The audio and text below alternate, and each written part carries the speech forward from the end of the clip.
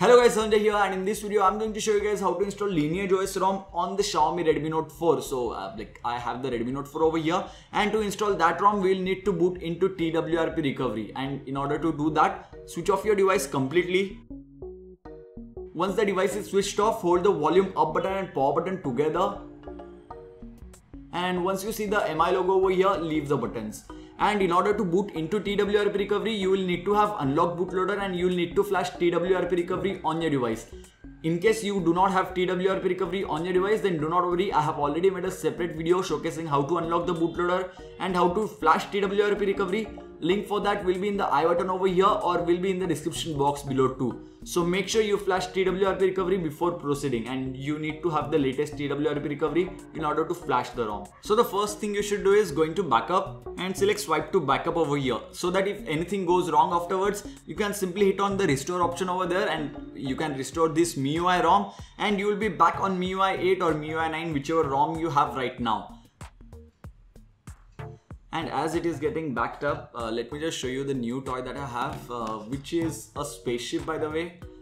You can assemble it yourself, and you can remove the parts if you want. Okay, let me just do it. Okay, so it's a great. Okay, my spaceship is broken right now. I have engineers working on the spaceship, so do not worry about that. Once the backup is completed, go back, and now going to wipe over here and select swipe to factory reset. This will wipe cache, Dalvik cache and data of your apps, and this will not wipe your internal storage, which includes videos or photos that you had on your device. Once that is done, go back, and now going to install over here. Scroll down, select the Lineage OS ROM, select swipe to confirm flash over here. I'll give the direct link to download this ROM zip file in the description box below, so do not worry about that. Once the backup is done, go back. After this, select the G apps package over here and select swipe to confirm flash, so that it will get flashed on your device. And just in case if you're wondering why do we need to flash the G apps package, then in order to get Google Play Store and all the other Google services working on this device, we have to flash this package, otherwise Google services will not work directly. And the package is flashed now. Simply hit on reboot system over here and the system should boot into Lineage OS ROM right now. So here is the MI logo, and after this we should see the Lineage OS. Okay, you guys can see me too, by the way. Yeah, hi. So here is the boot animation of the Lineage OS ROM.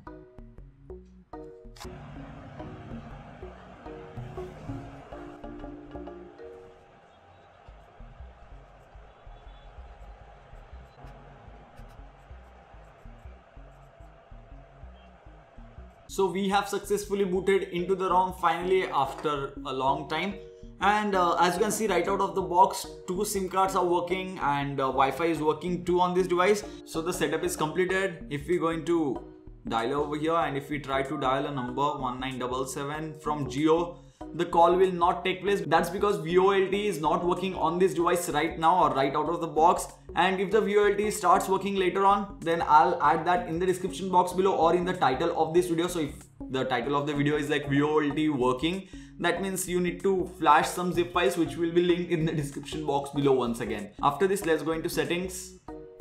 Let me just reduce the brightness a little bit.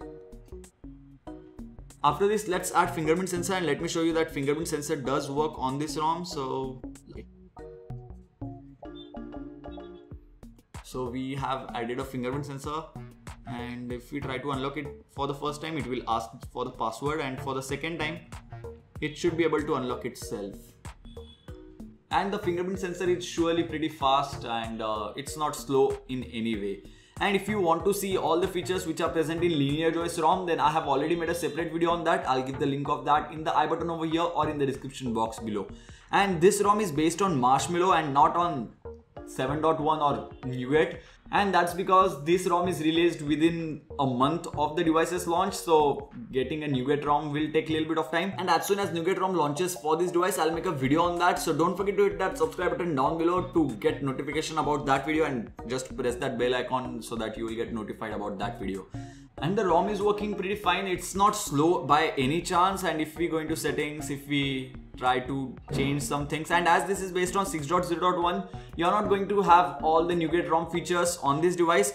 But surely some features are going to be there which are going to be common in Lineage OS 7.1 ROM and the Lineage OS ROM which is based on Android Marshmallow. So I have downloaded the N22 benchmark application over here. So let's test the benchmark scores and let's compare it with the MIUI ROM.